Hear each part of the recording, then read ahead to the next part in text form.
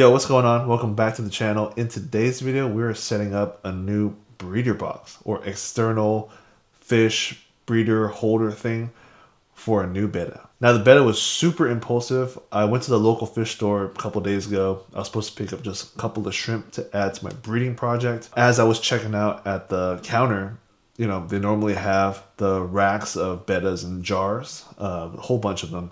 And this particular one caught my eye. So I'm not going to set up another smaller tank for this particular betta.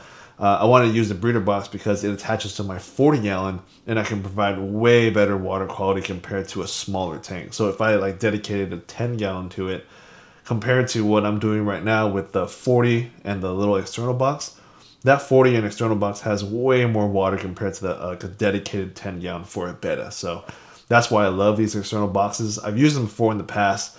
I'll throw up a little clip of a female betta I used to keep in the external box. And yeah, man, it's a nice way to keep bettas. This setup reminds me of those high quality betta racks that you see at those high-end fish stores. I'll show you guys an example from Aquarium Co-op. But this rack right here is the same concept. But instead of having one betta like I am, they have a whole bunch of bettas and it's all attached to one sump. All right, so I'm finally done with work and we're getting ready to set up the betta tank or the betta container. There he is, look at him. Alright, so I have this 3D printed mesh to prevent it from jumping out because if he jumped out, it would have been gulper food. Alright, cool. I don't like using nets with bettas because I don't want the net to mess up its fins, so that's why I use a cup. Here's the betta container. Damn. Right there. Perfect. There you go. Check it out. So airlift tube. It's pumping up air and it just gets pumped into this. That's kind of a lot of flow too. It's more flow than I like, so I'm gonna go ahead and turn that down. It doesn't need to be crazy. Bettas actually don't even like that much flow, so let me go ahead and turn this lower real quick. Chilling, man. He's chilling. Alright, so surprisingly, or not surprisingly, the lighting setup was probably the hardest part. I went ahead and mounted my light clamp to my wall, which used to hold my air pump. So now it's just kind of there. And now I have a timed hanging light. For now, this is just temporary. But look at him. So good. A little stressed out right now. I was messing with the tank a lot, like just trying to bend this arm to shape. Like it probably hit the tank like a million times, so it's probably tripping because of that. Where'd he go? Oh, he's up here now. Look at him. Isn't that just a super nice betta though? That's a good looking betta right there, man. Look at him. Jeez Louise. Look at that. It's a nice looking betta. One thing I do need to do is probably make a background or something so it's a lot easier to see the fish. Might have to do that right now. I think it sees its reflection. It's like trying to fight itself. Like right now. Where is he? I don't even know where he is. Oh, he's over here. But whenever he goes up to the black parts, he starts flaring. I think he sees his reflection. Look at him flare though. That is clean.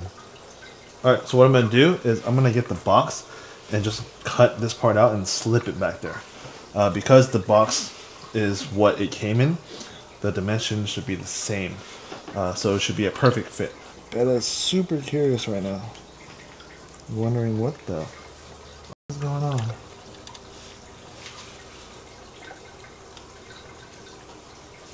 There you go. Okay. Cool. Now all I gotta do is just trim this a little bit. And it's good. So what I'm doing is adding white so it reflects the light and also pictures and videos and stuff. It'll look a lot nicer. And then at the same time it'll block out any of the reflections that might happen against the side of the container. Because bettas, if they see the reflection, they get pissed. It looks kind of bad, but it should do. I don't want anything super permanent because I don't want to mess up the appearance of the box. But this should be okay. It's just regular Scotch tape. I'm gonna go ahead and take some of this moss out real quick. Maybe half. I want to give it some room to swim, you know? And I'll just put it in the gulper tank. Maybe it'll grow, maybe it won't grow. I don't know. I never have luck growing Java moss. Like, I've bought moss a bunch of times, right? Especially like Java moss. But it's the only moss that doesn't really grow for me. Weird, huh? Okay. I think that's cool. That's cool right there. Now I'll go and put this in the shrimp tank. Yeah. Look at him. It's sick. In order to build my bond with my fish, I need to give it its first hand feeding. Look at that. Nice. Dude, we're friends now.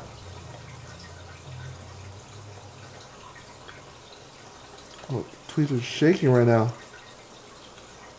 There you go. I don't know why my tweezers were shaking, bro. Oh. Oh, get it. Yeah, dude. Yeah, dude. That's what I'm talking about. Honestly, I haven't been this excited about picking up a fish in a while, so. Yeah, man. It's been a while, bro. We haven't had a new fish in so long. Here, I'll give him another food. Another piece of food. Eat that, man. Yeah, dude.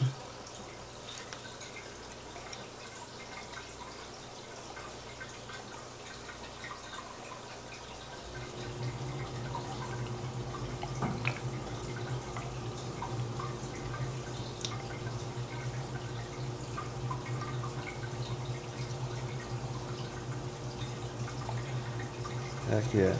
So sick. He's so down to eat. I don't know if it's because the fish store didn't feed him before I got my hands on him, but he's eating now. I love bettas, man. I just like personable fish. I feel like bettas have almost the same personalities as like cichlids. You know how they call Oscars water puppies?